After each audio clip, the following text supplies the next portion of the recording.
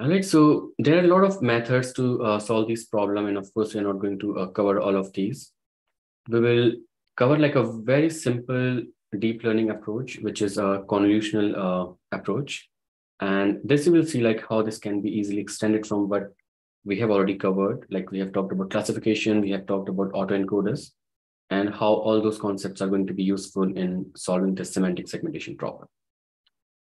All right, so let's start. Let's start with some of the basics.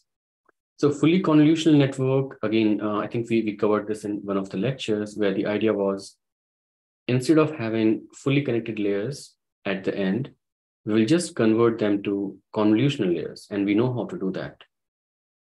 And there are some benefits about that. So we have already covered those benefits. So one of the benefit is if your resolution of the input image is changing, then you don't have to worry about changing your network. Whatever network you have, it will still work if your network is fully convolutional. As against to if you have fully connected layers, if you change the resolution of your input image, then you're going to have problem and you won't be able to actually process that image using such a network. Okay, so that's just one flexibility you can have.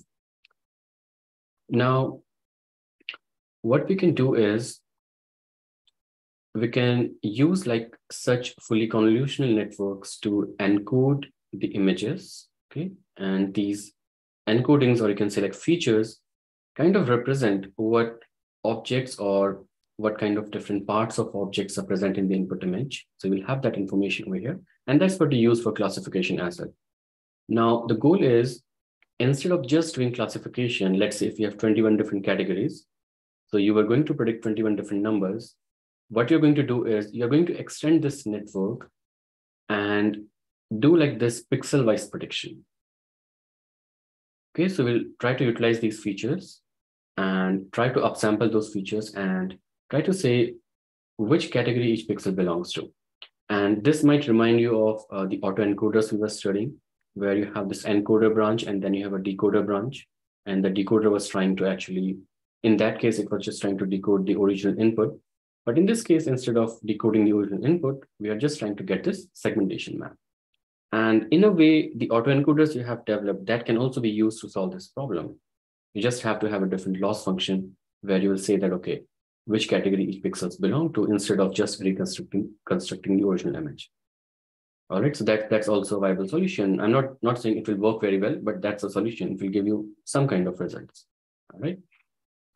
And in a way, this architecture, which you're going to discuss, like this is also in a way, a kind of autoencoder, not exactly the same, but it falls in that category.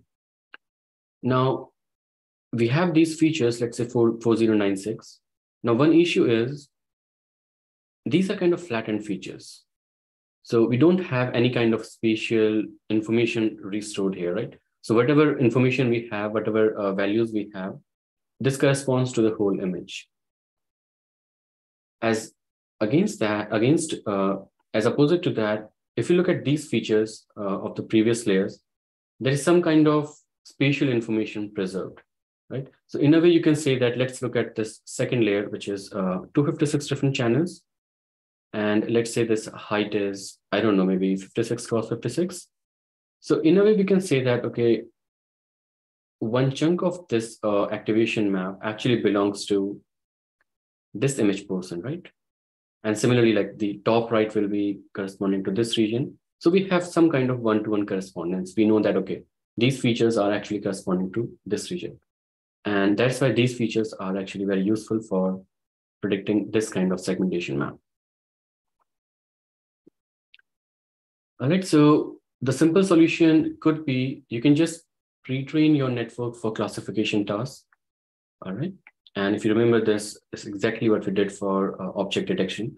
We just took like a classification network and we train it for classification. And then for object detection, we just added few heads on top of that, right? Exactly, we're going to do the same thing here as well. So we will do classification, but we'll make sure that we don't have any fully connected layers. We'll just convert all of those layers to fully convolutional layers. So that's one minor change. And then we are going to use skip layers. So this is a concept. I will briefly explain like what this means. So we'll try to use skip layers to improve this segmentation quality. So the idea is we want to use these intermediate features as well to make this prediction. And the motivation is because these features actually preserve some kind of structural information from the input image, and they have some kind of spatial correspondence as well. So that's why they are very useful. And skip connections are something when you utilize these features in the decoder part of your autoencoder.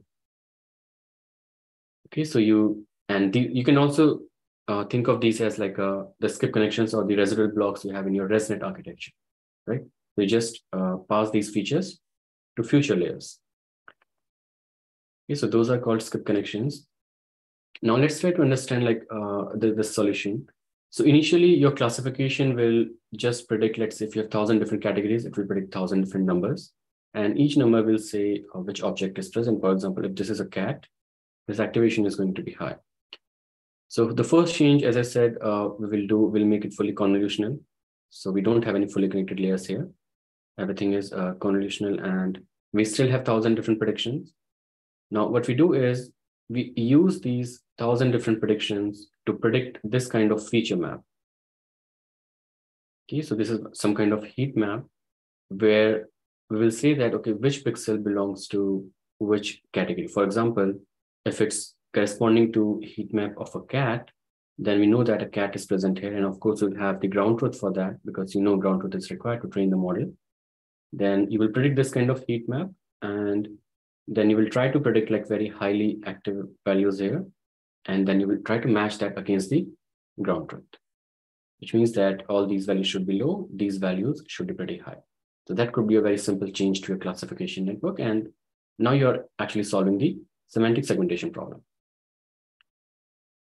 So one issue will be, because this is kind of a compressed and no spatial information restored, so this quality is not going to be pretty good.